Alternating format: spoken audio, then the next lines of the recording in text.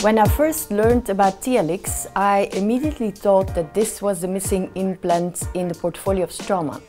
It opens doors for new indications because you can combine the advantages of soft tissue level neck and the primary stability you need in difficult bone situations or for immediate treatment. In my opinion, the main indications for TLX are the non-aesthetic zone, like premolar and molar zones, and the full arch restorations.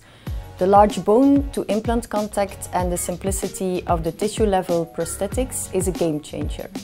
In clinical challenging cases with soft or thin bone, you can still implant because of the wide range of implants available.